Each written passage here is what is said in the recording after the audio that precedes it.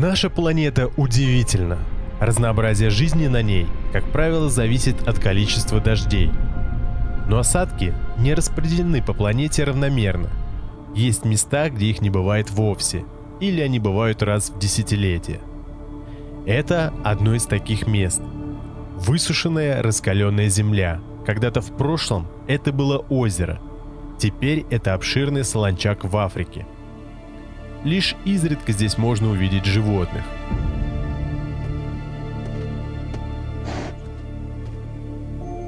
Около 10 лет здесь не проливался дождь.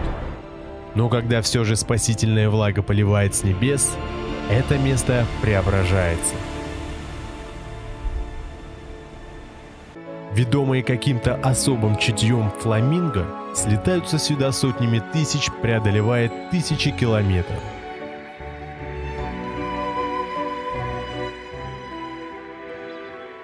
Солончак залит водой. Здесь начинают размножаться водоросли, которыми питаются фламинго.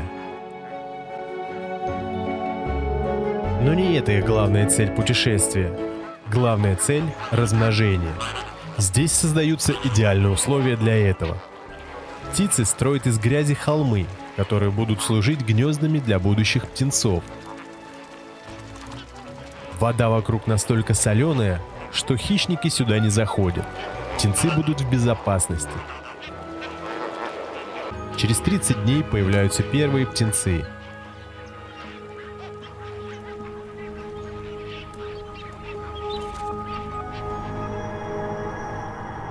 Но палящее солнце беспощадно сушит местность. За это время озеро снова превратилось в суровую пустыню.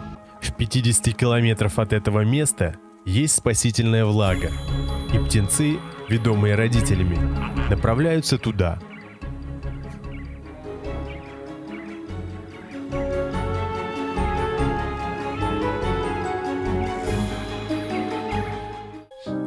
Путь будет нелегок. Чем дальше, тем больше соль будет прилипать к ногам, утяжеляя их.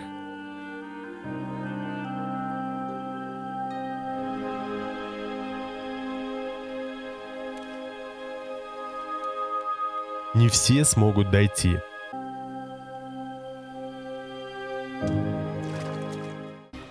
Самые сильные выживут, но это будет лишь начало их испытаний в этом непростом мире. Больше крутых видео в телеграм-канале. Ссылка в описании, в комментариях и в профиле канала.